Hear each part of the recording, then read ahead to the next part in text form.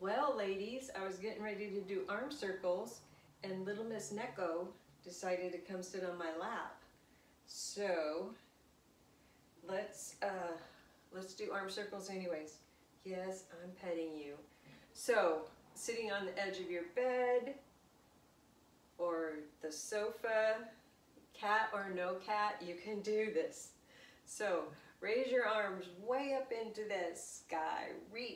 Reach 2 inches more than you think you can't do, but you can. And just do small, little, gentle arm movements as you're stretching. Stretch. You're going to feel the great stretch in our hips or in our waist. Stretch. Keep your neck and your head soft.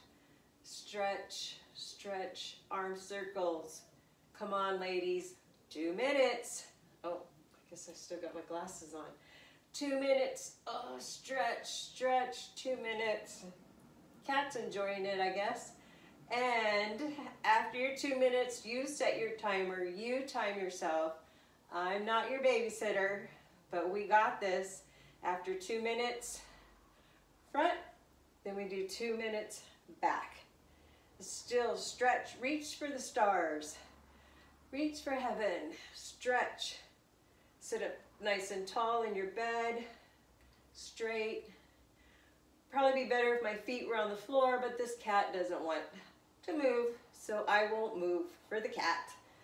And I'm stretching. Stretch, stretch. 2 minutes. Great arm. I feel it in the lovely bat wings. Oh, there she goes. Not yet. I didn't pet her enough. All right.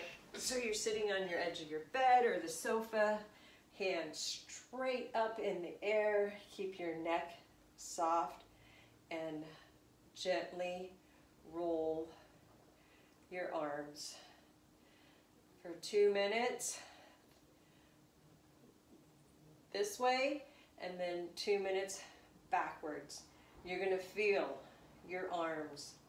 It's going to be hard to lower these arms down after 2 minutes each way.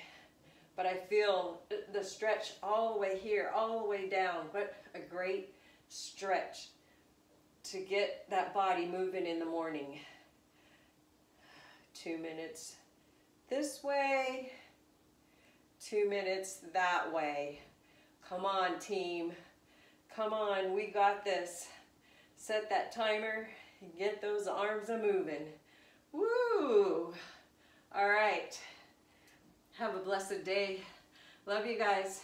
See you later.